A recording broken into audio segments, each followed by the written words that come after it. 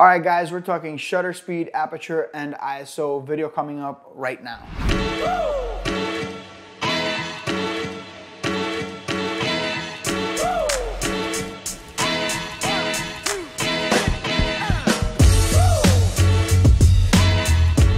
All right, I'm gonna break this video up into 3 sections. We're gonna do a shutter speed, an aperture, and an ISO section. They're gonna have timestamps in the description below, just in case you wanna navigate to those sections if you wanna learn about those sections. But I encourage you to listen to the entire video. You might learn a thing or two. All right, so shutter speed is like curtains for your sensor. When the curtains are up in your room, light comes in and lights up the entire room. Now, the same is true for camera. The longer that shutter is open, the more light comes in and is being recorded by the sensor. Now, this might sound a little bit sciencey, but images are nothing more than a reflection of light onto surfaces that our brains pick up as shape. That being said, the longer you keep a curtain open, the more light peeks inside. In other words, the longer the shutter stays open, the more light is being captured by your sensor. Shutter speed is how long the shutter stays open from the moment you hit the button to the moment where you hear the click. Now, why is this important? Well, the longer the shutter stays open, the more light, the more motion is being recorded by your sensor. So sometimes you might see images that come out blurry or motioned or kind of like smudged. It looks like somebody just smudged the image across the sensor. This is why. It's because the time of the shutter being open and closed was too long. So it captured everything that happened from the moment that the shutter was open all the way to the time where the shutter was closed. Now, this might seem very fast. It might go click. You might say, wow, that was super fast, but everything that happens from the moment that you went and pressed the button to the moment where you heard click is being recorded by the frame. So sometimes images might look slightly moved, smudged, blurry. They don't look good. This all has to do with shutter speed. The higher the shutter speed, the faster that shutter is. It lets in less light. That means it captures what's happening a lot quicker. So people can be frozen, everything can be frozen. You can literally stop time with a higher shutter speed. So for example, if I put my shutter speed to 1/50 and I try to photograph a runner going full sprint, that image will most likely come out blurry or smudged depending on the speed that's going on within my frame. So if you're photographing somebody moving really fast, very far away, they're still gonna be blurry, but you won't see that much of a difference because the things that are moving in your frame are very small. As opposed to if you're very close to somebody and then that person's moving, then you're gonna see a smudge on your image because that frame is being filled up with your subject, and then your shutter speed is so low that it's capturing the motion of them doing this and this into one image. So the person's gonna appear smudged across the frame. This is what happens when you have a low shutter speed. Now, if somebody was walking, you might not see that big of a difference. However, if you want tack sharp images, if you zoom into that image, you're going to see that the edges of that image are not sharp. And this is exactly why.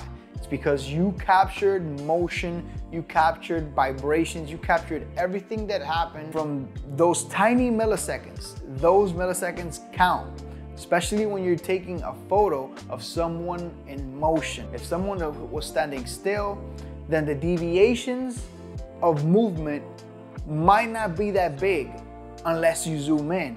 And us photographers, we love to zoom in and pixel peep. So if you're posting this, like if you're posting images to Instagram or Facebook or anything like that, it might not look that bad. But if you're actually printing out commercial work or you're a professional photographer at this point, if you're a professional photographer, I don't think you need to be listening to camera basics. But if you want to aspire at least to be a professional photographer, these things matter. Because when you deliver your final project to your clients, you want those images to be tack sharp. You want those images to be perfect. Now, as a rule of thumb, personally speaking, I would say for fast moving targets, I would do something like For example, if I'm photographing an eagle and the eagle is taking a pretty big chunk of my frame and I'm trying to track that eagle through the sky, I would tend to do 1/4000. Probably if it's moving really, really fast, I would go all the way up to 1/8000 shutter speed, just so I can make sure I freeze that bird in mid-sky. Now, if you're going for a creative aspect and you want the bird to come out sharp, but you want the background to come out kind of smudgy, then you're gonna have to do a pristine job in tracking that bird as you're taking the image, so you can try to capture the bird in focus while having the background blurred out. But those advanced techniques are gonna be for a later video. This video is just about basics, so I wanna keep it just for that. Now, if you're shooting portraits, you can usually get away with 1/200 or 1/600. Depending on how far away the subject is from your lens, you can get away with anything between these two ranges. You're pretty much gonna nail. Now, this is a great segue onto our next section, ISO. All right, so what is ISO? ISO is the sensitivity of your sensor. In other words, how sensitive is your sensor to light? The more sensitive your sensor is, the more light comes in. Naturally, if you're going to be turning up ISO, you're going to have to adjust your shutter speed as well. Now, a little bit more about that later on in the video, but just wanted to get that out there early on. Now, why is ISO so important? Well, because the more sensitive you make your ISO, in other words, the more sensitive you make your sensor, the higher the ISO, the more sensitive that sensor is, the more likely you are to introduce grain. Now, grain is like better explained as beach sand. Imagine you have a photograph in front of you and you grab beach sand and you just pour it all over it. That's kind of what grain is. Now, that grain can become fine or very coarse depending on how high or how low you go on that ISO. This is why I have always said, if you can keep your ISO at 50, at 100, that is the perfect thing for you to do, because the lower your ISO, the better your images are gonna come out.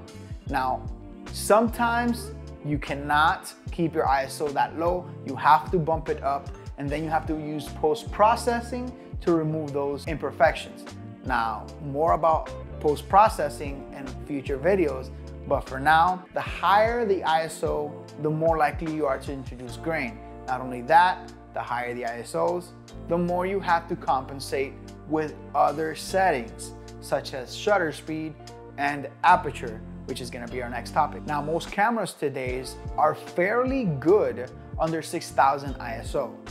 Most people, I would say most professional photographers, at least that I know, would recommend people to use anything under 6000 ISO.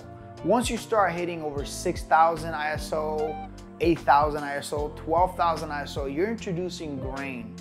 I know Sonys are very, very good when it comes to this. Sonys are, branded as the low light kings pretty much, because of their high capabilities of doing high ISO imageries very, very well. Now, I shoot Canon, so I can't boast Sony so much, but I do know that they are the ISO kings or the low light kings.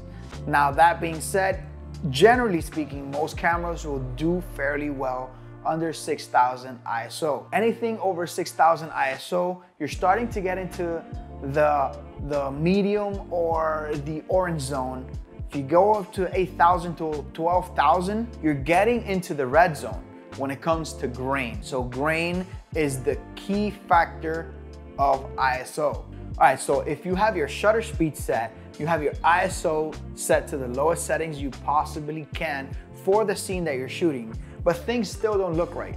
What can you do? That leads us to our third section, which is aperture. Now, aperture is basically the iris of your lens. A lens is basically an eye. So if you were to cover your eyes and make your eyes in total pitch darkness, and then you uncover your eyes and you look into a white surface, you would see that your pupils will go either big or small. They will either expand or contract. Now, this is your eye trying to compensate for the amount of light that's entering your eye. This is done automatically by our eyes in cameras you, the operator, has to be the one who manages how much light you want to allow inside. So generally speaking, a lower f-stop or a lower aperture number, better known in the industry as a faster aperture. Reason why it's called faster is because the faster light comes into the sensor when you have a low f-stop. Light leaks into your sensor faster with a lower aperture number. The higher your aperture number, the slower it becomes, because the slower the light comes into your sensor. That means it takes more light in order to produce the same image. Now, you guys remember earlier on the video when I told you that all these settings link to each other, and if you change one, you most likely are gonna have to change all the other ones. You have to know which settings you want to choose to go either up or down, depending on your creativity and depending on what creative aspect you want from your image. So generally speaking, if you need more light coming into your image, you can step down your aperture. If you need less light coming into your image, you can step up your aperture. Now, why is this so important is primarily because lower aperture lenses are typically more expensive, and for the main reason that they're used in low light situations, and they are great for portrait photography because they completely butter the background. They completely make the background blurry or kind of soft, which is very complimentary for a portrait photographer or anybody who's looking for that look. Now, like I said, all these settings are linked, so which means that if you change one, you're most likely gonna have to change the other to compensate for the one that you just changed. So now that you know the 3 basic settings that will make or break your image, how do you put them to best use? Well, as a rule of thumb, you have to look at the scene that you're trying to capture. Does it have fast moving objects? Then that means automatically you're gonna have to have a higher shutter speed. Next will be your aperture. How much light do you want to let in? Or how much light do you want to compensate for because of the raising of the shutter speed that you just did? So you most likely are gonna have to have a pretty high shutter speed if you're photographing a moving target, more like a sports shooter. You're gonna have to have a really high shutter speed for that. So if you're shooting like a runner, for example, you're gonna have to have a pretty high shutter speed for that. So how do you compensate for it? You can either step down your aperture to allow more light to come in. This will create 2 effects. This will make your image have a more shallow depth of field. Now, this can be a good thing or a bad thing. This can be great if you're going for creativity and you're going for a specific look. It can be bad if you miss focus, and it's very easy to miss focus if your aperture is really low, because your plane of view or your field of view is being narrowed. So now if you, for example, on an image like this or on a frame like this, if you focus on my nose with a very low aperture, say a 1.8, 1.2, my nose will be tack sharp. As you move back from my nose, things will start to lose focus and they will start to fade into the background. This is what happens when you have a low f-stop as your aperture. Now, it's great if you're going for that look.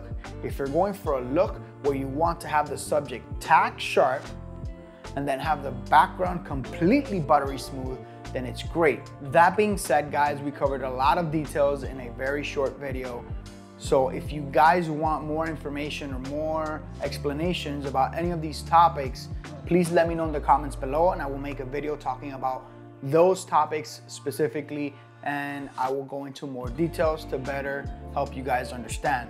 These are the basic settings to get you off of auto and on your way to a professional photographer. On my next video, I'm going to be talking about how these settings portray to video shooting instead of photography.